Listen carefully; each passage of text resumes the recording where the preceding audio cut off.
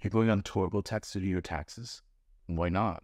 They say that it's free and I can't afford a tax person. Just make sure that you read the fine print, because ProPublica reported on how TurboTax's parent company Intuit was tricking people into paying when they were eligible for the IRS Free File program. But why would Intuit do that? Because if the US had a free government-run filing system like a lot of other countries do, it would be really bad for a business. So Intuit and other firms lobbied for the Free File partnership. That way, the IRS wouldn't create their own system.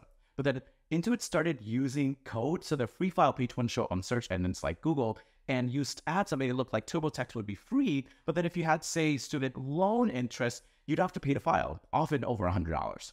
That's crazy. But wait, did Intuit ever get in trouble? The SEC in January issued a ruling saying that Intuit can't advertise their services as free anymore without telling people that it's actually not free for most customers. They also settled a huge lawsuit and a ton of arbitration claims, but they did not admit any wrongdoing. Well, can I file my taxes for free at all? Oh, for sure. There are other tax prep companies that are using the Free File program. And the IRS has a new pilot program called Direct File, but there's some restrictions. I'll let you know more about those in the next video.